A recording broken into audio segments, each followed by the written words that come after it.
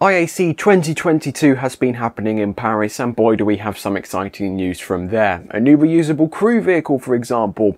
We'll be covering that and a whole lot more in Monday's Tomorrow Space News. Before we head to Paris though, let's head to South Texas and catch up on what's been happening with Starship over the last 7 days. First up is a continuation from last week's update, with the top section of the can crusher being rolled back to the production site. This week is the bottom half of the structural test stand, which has itself rolled back to the production site. Star Factory is nearing completion, but look, there's something inside. This looks like a ring section, but it is inside the factory, so it's quite hard to verify. Booster 7 has spin primed again with what looks like 7 engines. Hopefully another static fire is coming soon, but without official word from Elon, it is hard to tell if static fires were planned and not reached, or if they just weren't planned at all. Alongside Booster 8 in High Bay 2, one of Booster 9's tank sections has been stacked in the middle of the night. Ship 25 is getting closer to completion, with the nose cone section being lifted and stacked on the aft section of the vehicle. Will we be seeing this vehicle testing soon? Let me know what you think in the comments, bearing in mind that we're still waiting for its older sibling to finish its campaign. The following day, the sections were welded together. If this vehicle flies, also expect the gap to be patched with thermal tiles. The next ship in the family, number 26, has had its bare nose cone spotted outside of tent number 3. It does have the attachment points for the Starbrick thermal tiles, however. It was seen moving around the production site later the same day, eventually ending up basically where it started. Very rarely do we cover Raptor explosions in McGregor, they're just quite common, but this latest one has intrigued me. A Raptor on one of the horizontal test stands was seen with a new blast shield, which would help protect it if a neighbouring engine decided it no longer wanted to serve SpaceX and blew up. This particular engine was tested to destruction on the tripod test stand, as seen by NSF's McGregor live broadcast, which you should 100% check out. It is epic. As well as IAC, which we'll get onto in a moment, World Satellite Business Week was happening last week, with many of those in the industry coming along to say hi. SpaceX's Tom Occhionero, however, said a little bit more, updating SpaceX's launch goals to a little over 60 for this year and 100 in 2023, which includes 6 Falcon Heavy launches over the next 12 months. I should be at one of those Falcon Heavy launches, nudge nudge wink wink, link in the description.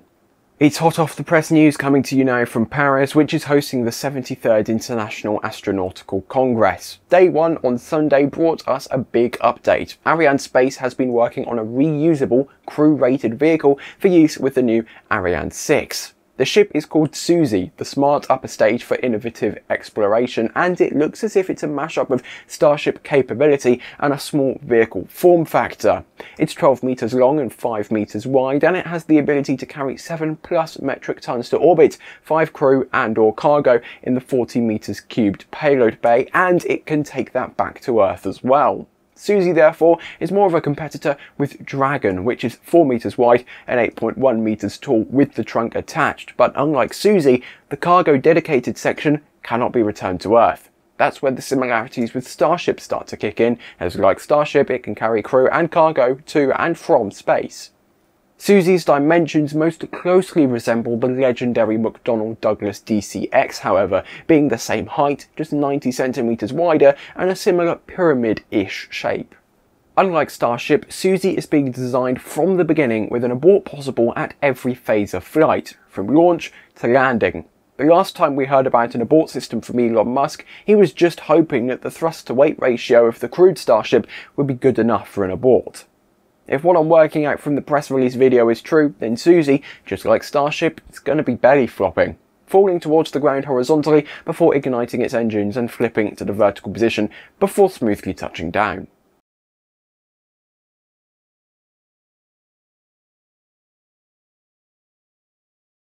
I'm also digging the Space Shuttle style paint scheme with what appears to be thermal tiles, and the crew access arm, which is similar to SpaceX's on LC-39A. Susie is being designed with compatibility in mind, as not only will it be able to fly on the Ariane 6-4, the variant with 4 solid rocket boosters, it will also be able to fly on Arianespace's next generation of launch vehicle.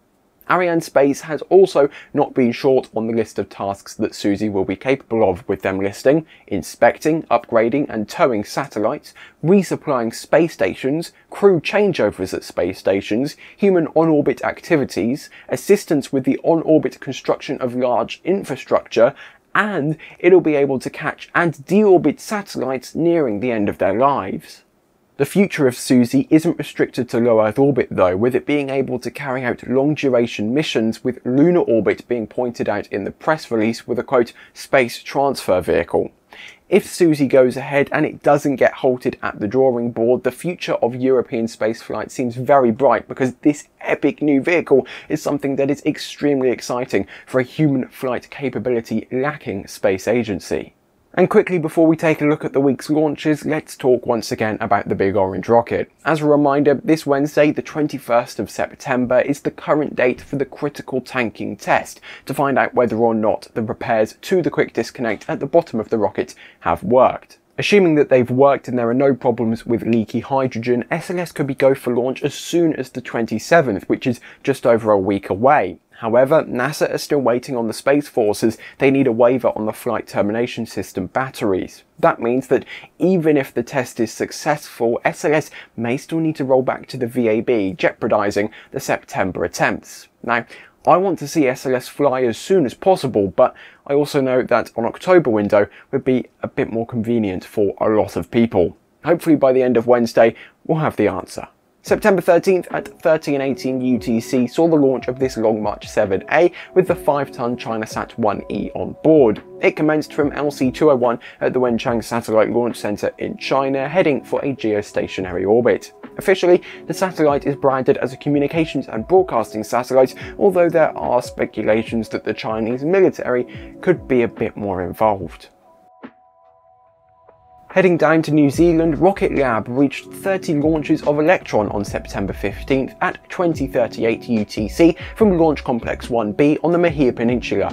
Inside the payload fairing was just one of Synspective's Strix satellites, specifically Strix 1, weighing in at about 100 kilos. This satellite was delivered to its expected 563-kilometer sun-synchronous orbit with a 97-degree inclination.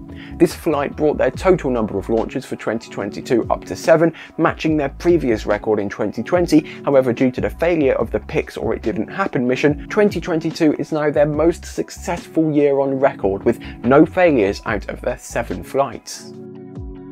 After scrubbing for weather more times than I care to remember, Starlink Group 4 Mission 34 finally launched from Slick 40 at 0105 UTC on September 19th. All 54 satellites were successfully delivered to their initial 336 by 232 kilometer 53.22 degree low Earth orbits, and they'll be raising themselves up into Shell 4 over the coming months, ending up at about 540 kilometers. The booster serving this mission, B1067, touched down on the drone ship Just Read the Instructions, with support ship Doug scooping up the fairing halves. What have we got coming up over the next few days? First up, a Soyuz 2.1A with MS-22 heading to the International Space Station on Wednesday, and a final ever flight of a Delta IV Heavy from Vandenberg on Saturday with NROL 91 on board. Thank you to the citizens of tomorrow who help to support the channel financially. If you like what you see and you want more exclusive access, such as seeing scripts as they're being written and access to our member-only live show hangouts, then make sure to head to join.tmro.tv or the join button below to become one of the ground support, suborbital, orbital, escape velocity or PLAID PRO Plus citizens today. Don't go anywhere, the week's not over just yet. Wednesday we'll see Space Weather return with Dr. Tamitha Skov, Friday there may be a live show, and next Monday I'll be back with the latest and greatest from the aerospace industry. But for now, I hope we'll see you on Wednesday. Thanks for watching, and goodbye.